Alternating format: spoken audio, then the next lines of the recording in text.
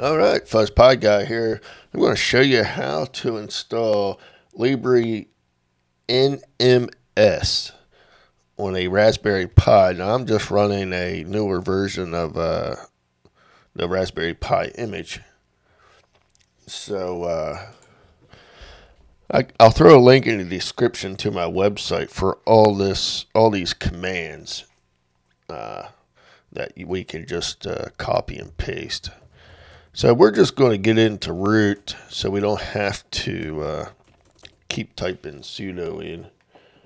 But no, I'm just going to copy and paste this information here.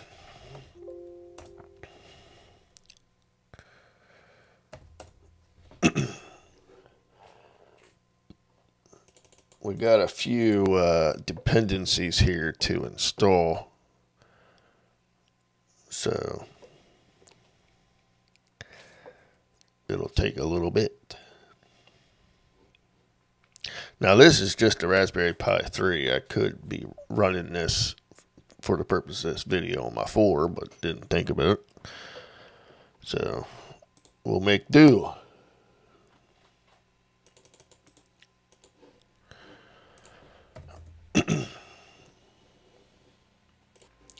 Alright, so that's some. We'll go ahead and install these guys. Alright, so now we'll run some more here.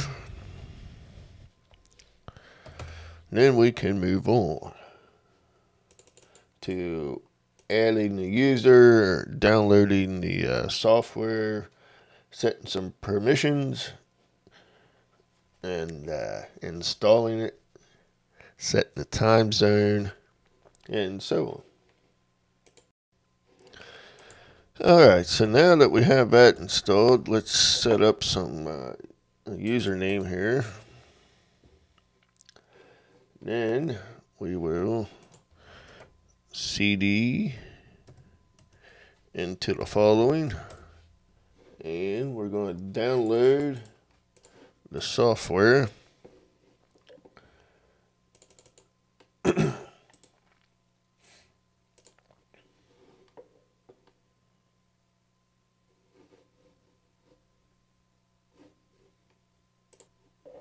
Alright, so now we need to set up some permissions here. So we'll just copy a couple lines here, one at a time, just to make sure nothing craps out. And now we're going to log in. So now that we are under here now, we are going to put that in and set back. And wait, this will take a few, so I'm just going to pause. Alright, so this is what it'll look like when it's installing here. So we'll just let it finish up and I'll be back. Alright, so now we are installed, so let me just clear that. Then we can just type in exit to log out of that. So we'll go back to here.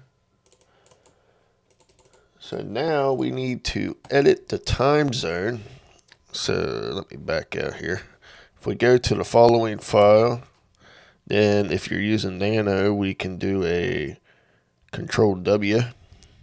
And we can just type in zone, hit enter. Then that'll take us down to where we need to be. So we'll do a space. Then let me drag over this website that I'm using to make sure we get the correct time zone. And I have a link in on my website for this, so you won't have to worry about trying to search it out. But when you come to this website,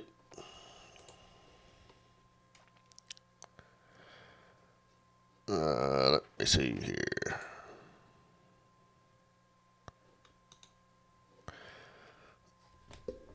The page before this, you'll want to click on America or whatever your location is, then click your time zone. So we're just going to find mine. Here it is. We'll right click, paste, backspace that. Then we'll remove that guy. Then we will do a Control X, Y, and enter. Then we have another file that we got to do the same thing. So we'll do a Control W, zone, paste in the same, oops, that was a fail. Paste in the same time zone.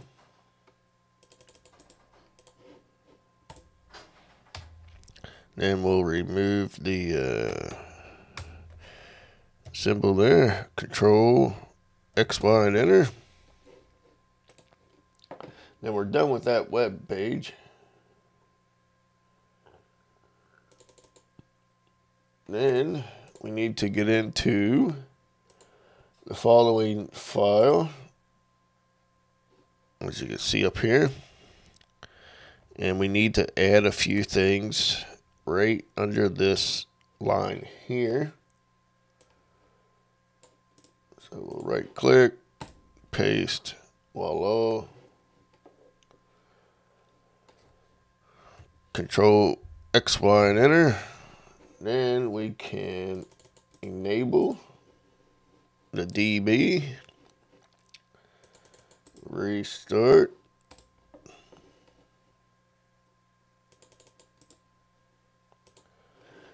Next, we are going to log in to SQL, and we're going to run these commands one at a time. You can do it, I think, all at once, but it might be a little bit better. Now, the next command here, you'll want to edit the password. So, but I'm just going to let mine set at password. But as you can see here, you'll want to replace the password to something different. Then we'll just finish here. Then we'll do a flush. Then we can just do a exit to get out of that guy.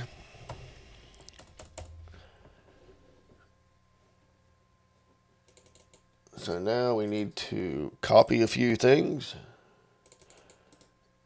Then we'll get into another file. Then we need to change the www to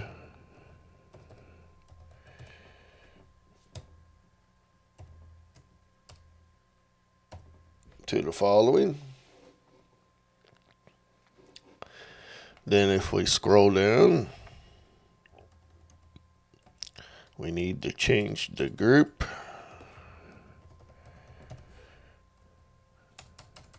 The user.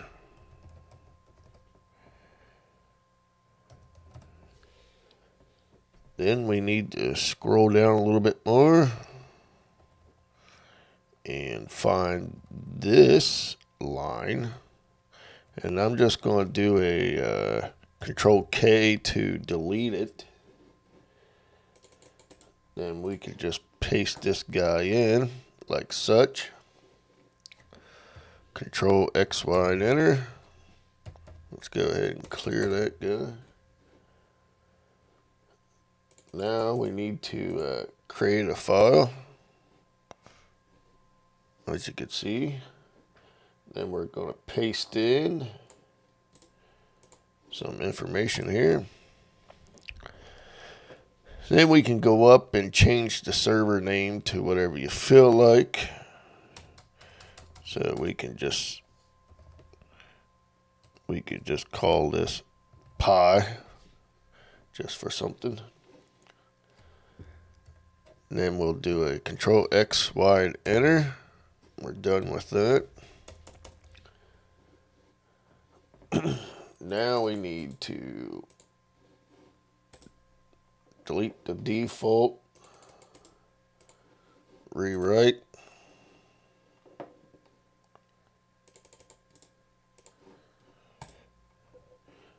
And we'll do a few things here.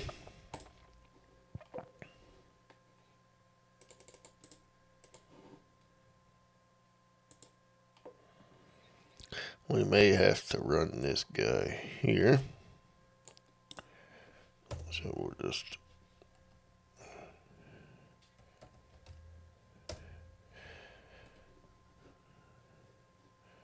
alright, we might have to restart the guy again.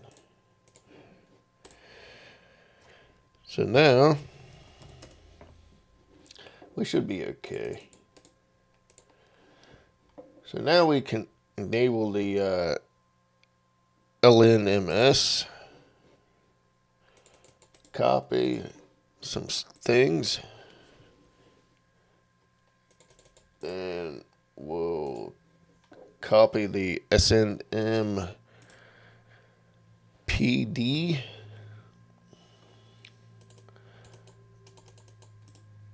Then we will go through and edit this file here, and we can replace this, and we can just name it whatever you want. Then we'll just do a Control X, Y, and enter. Clear that.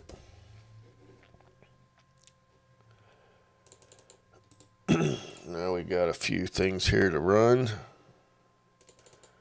We'll just run these one at a time.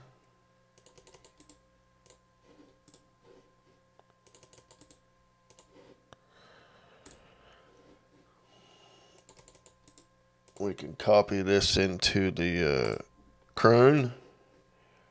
Then we can rotate the old logs so we don't get run out of space. So other than that, we should be good. So let me get my web page up here and I'll be right back. Alright, so here we are. I figured out my problem that I was having on my on this show you here. Right here I added a line that says change server name, and obviously that didn't like that, so I'll remove that.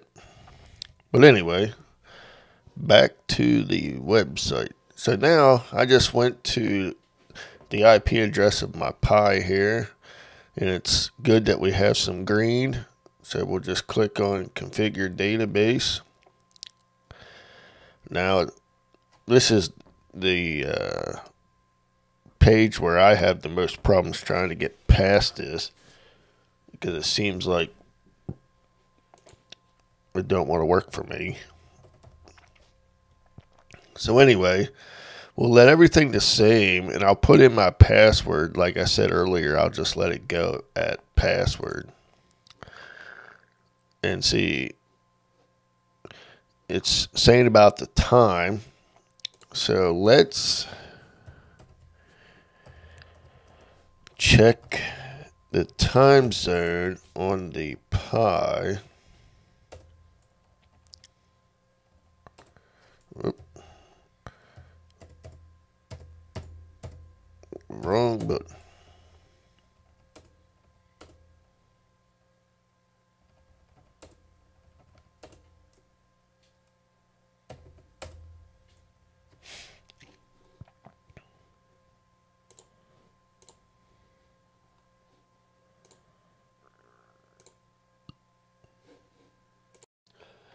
Alright, so I just did a reboot on the Pi, refreshed my screen here, clicked on the check the credential, it worked fine. So now we'll build it. So we'll just sit back and wait. This doesn't take too long once it starts. but we're not going to wait on it. All right, so now that the DB is built, we'll click on this guy. Then we'll log in.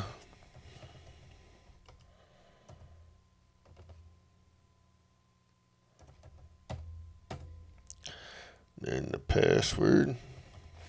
We can let the email empty. Add user. Click on the check and validate.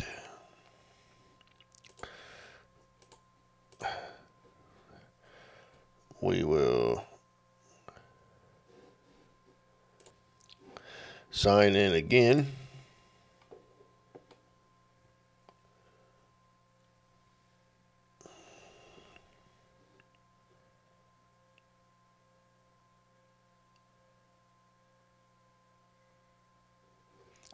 This just takes a few.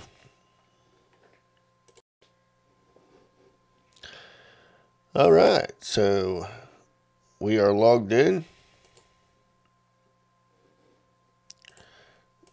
And this is the overall. So I'll do a part 2 on how to add and do some more things in here. But at least we're up and running. We're logged in. The hard part's over. And we'll do a part 2 on how to add devices, which obviously ain't too hard. But thanks for watching. Stay tuned for another one. Don't forget to hit the like, share, and subscribe.